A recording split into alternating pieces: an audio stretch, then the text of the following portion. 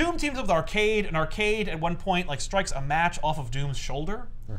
And then in another book that's written by a different person who has more respect for Doom, Doom, the real Doom, has like a row of Doom bots, and he notices one of the Doom bots, and he's like, there seems to be some kind of scuff on your shoulder. What's wrong with you, Doombot A14?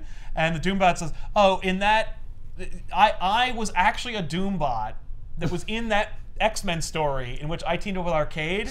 So that story where it was Dr. Doom teams up with Arcade, fake. It was a Doombot. And I let Arcade strike his match on my shoulder, and Doom's like, and how did you kill Arcade for doing that? I needed him later in the story.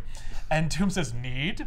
And then the Doombot just explodes because Doom like wirelessly managed to make that Doombot explode. And he says, Doom needs no one. And I'm like, dude, chill out. That's not true. You know who Doom needs?